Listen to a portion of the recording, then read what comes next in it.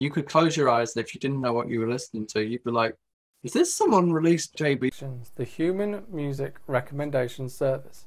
My name is Liam Flanagan and I'll be your musical guide, recommending you the best in music wherever and whenever it came from.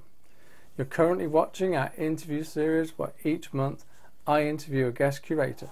These curators know music inside out and we'll be discussing top quality recommendations in depth.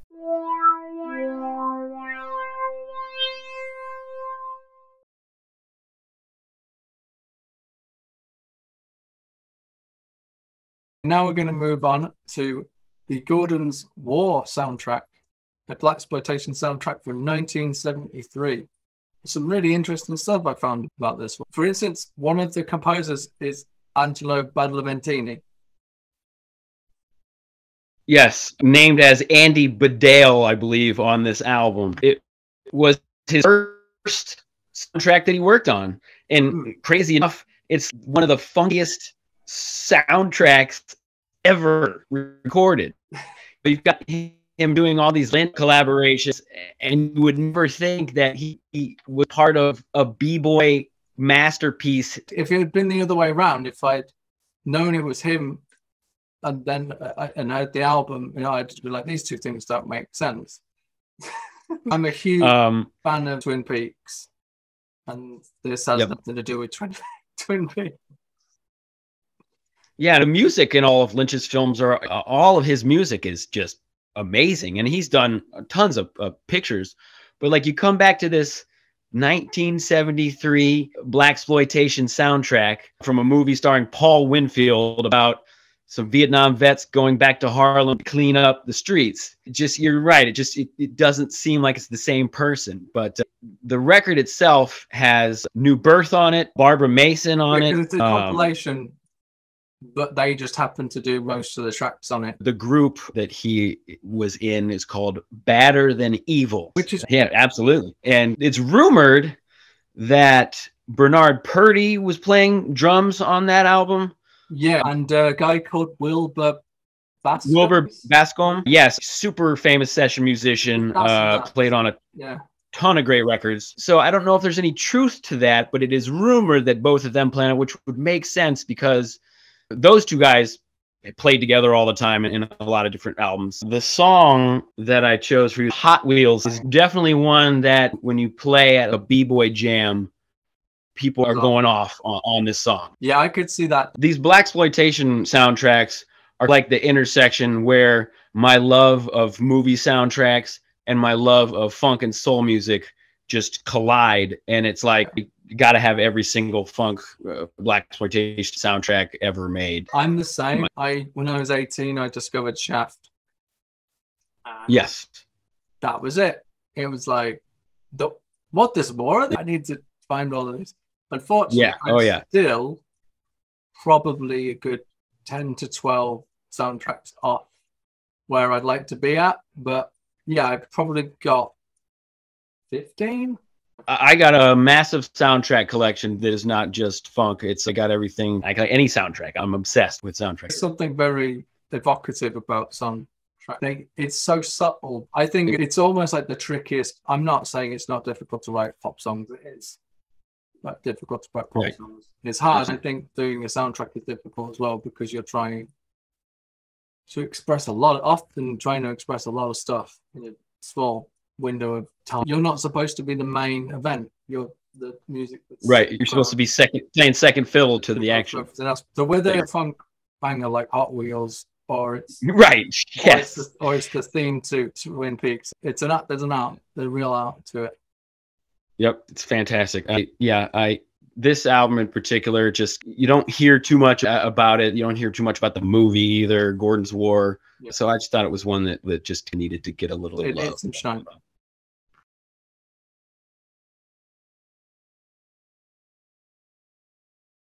The next selection, I don't know if this needs more shine, but we're going to give it some anyway because it's my favorite Funkadelic album, Standing on the Verge of Getting It On from 19. Yes. I'm glad to hear that too. Yeah, I was like really chuffed when I saw that because so many people picked Maggot Brain or they pit One Nation Under a Groove, and I do love both those albums. Absolutely. But this one, I don't know whether it's me being a guitarist, because that is the sole reason I picked this album. But I'm not that type of guitarist at all. But I love Eddie Hazel. This is his masterpiece. Incredible stuff. Yeah, it's like everyone does talk about Maggot Brain, and that's fine. It is one of the most beautiful, emotional, phenomenal songs and guitar solos ever. It's like you said, I chose this album because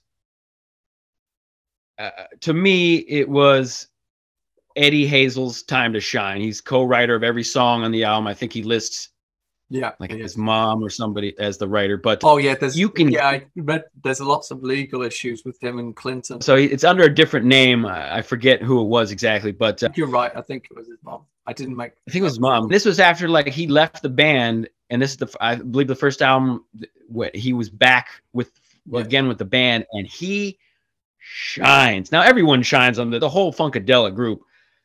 Absolutely absurd amount of talent. Eddie Hazel, just from the first song, Red Hot Mama, all the way to the end. Next level guitar riffs all the way. Next level guitar playing. To put him in the same talk as Jimi Hendrix, yes, is okay in my mind sometimes, listening to the way he plays and the way that he took his influence from Jimmy and made it his own thing. Certainly. I agree with that. I would say there's definitely a lot of crossover in that they're both these guitarists that can play these incredible riffs that really work on a quite a visceral level, like, you know, that they can. But then you've got I'll Stay, and I often don't like the ballads on the funk record. I think you said you watched Jay's, and it just goes and goes. That album is amazing. The counts are awesome, and I don't mind ballads. Like, again, but some people just do them better than others. Yep. And he just plays that. He can play that sensitive stuff, that really emotive stuff as well, as he proved on Maggot Brain, which is the almost the whole spectrum of human emotion in one track. And here we get more like snapshots of human emotion. Yep, little snippets of his brilliance. There's always that story where they were opening for Vanilla Fudge and they lost all their stereo equipment. So Vanilla Fudge was like, you can use ours. And meanwhile, Vanilla Fudge is playing on these massive speakers that Funkadelic had never played on before. Right. And they said as soon as they heard that loud, that sound, that is what we were looking for. That's what we're going to do. That's what we're going to do. I also think Funkadelic are the ultimate representation of everything that came before them in Detroit and everything that came after them. They link it all together. They are like the Stooges. They are Five. They are like Motown. But then they are also like what comes next, electro and techno. Everything can be linked to them. Yeah, how great would it have been to see like Stooges MC5 Funkadelic show like that? Would have been insane. That's the circuit they were on when they first started. Like that's who they were trying to appeal to, the same crowd. And George Clinton knowing, with Funkadelic, I'm going to do this thing, and I could be dirty and filthy and crazy. And then with Parliament is more of his crossover act. We talk about Parliament and the differences between Parliament and Funkadelic in that episode. They are soft. They are a softer, more commercial outfit, but that's not to knock them at all. No, I love Parliament. Huge Parliament. It's two sides of the same coin.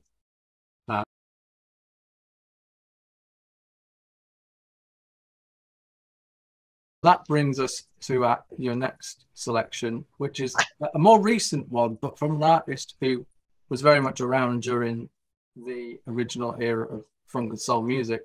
So it's Marva Whitney's I Am What I Am from 2006. And she was backed on this album by a Japanese funk group called Osaka Monorail. Osaka Monorail. Yes, so that band has been around in the Japanese funk scene, which there's a pretty big Japanese funk scene since the mid 90s, and had released a couple records, couple of 45s, some singles. And I know there was a DJ, I forget his name, and he knew Marva Whitney. He said, you got to listen to this band, or do you want to make a record? And she wasn't really into it, but she heard Osaka Monorail and thought, DJ Parry. this has to be the JBs. This has to be the JBs playing from 1968, is what she thought, because that's the sound that Osaka Mono has. They looked at James Brown and the JBs and said, we're going to just do that and do it as perfect as we can. So when Marva heard it, and she hadn't released an album since a studio album since '69, which was It's My Thing, which is a super funky, heavily sampled record. So they came together and created this record, which not only showcases the band, but you get Marva, who's Soul Sister #1, like one of the funkiest female performers of all time. When I saw it coming out, I'd already been a fan of Osaka Mono, and then I'm like, with Marva Whitney, I was just like, that's it. And this record is from top to bottom. I love every song on this record. It showcases the funk. There's some slower gospel songs on here. There's some instrumental, just funk songs. Marva gets to showcase, her voice, and it's just an amazing album. Like you say, she had this career in the late 60s as the Soul Sister. She sang in the JBs, but she was also recording for King under James Brown's sort of guidance. Then she ends up getting sampled a lot in the late 80s and the early 90s with hip hop coming through. So people like the 45 King sampled her on 900 Number, and then the James Brown's Funky People compilations come out. So there is this increased interest in his alumni. So yeah, in some ways, if you don't know that, it seems like this is a really random album. Why are these Japanese dudes working with this soul singer who hasn't put an album for donkey's years? And yet it does make a lot of sense, because there was this a build up happening, that interest in James Brown's music's never really died. I think the thing that I've noticed in recent years with Japanese and Korean bands in particular, it doesn't seem to matter what genre they're from. They're so tight. Their rhythm sections and their production and everything is just on. Whether it's on point. I listen to a lot of alt rock and hardcore punk, just like their Western contemporaries are just nothing in comparison. Just like, why would I bother? Like, these guys are just like, they're a huge smack in the face, and that's what I come for. I've come for a smack in the face. I've got the best smack in the face possible. And I'd say this is a similar thing, but from a funk perspective, it's like they're so tight, they're so in the pocket. You could close your eyes, and if you didn't know what you were listening to, you'd be like, is this someone released JB? And that's the ultimate reason why they got Marva to come out of retirement and record an album, because she was like, this band. I feel this band. And sadly, we lost her. I think that was her last studio album, and just what a wonderful, beautiful album to end her career on. Thank you all for watching this video. If you want to support Eclectic Selections and join our community, there are various ways that you can do that. Number one, you can like, comment, and subscribe right here on YouTube. This helps our video get noticed by the YouTube algorithm, and it helps other music lovers like you find great music. You can, too, follow us over on Twitter. Here you'll get the latest news and you'll get extra recommendations. You'll be able to keep up to date with everything Eclectic Selections. You can join our Ko-fi, which is just like Patreon, so you can support us and you'll get access to extra content like private playlists, extra video recommendations from our guests, all that good stuff. And there's more coming in the future. Join our Discord community where you can chat with other music lovers and myself about music and other subjects too. All the links for all of that down in the description in our link tree. Thanks again for watching, and until next Thursday, keep it eclectic.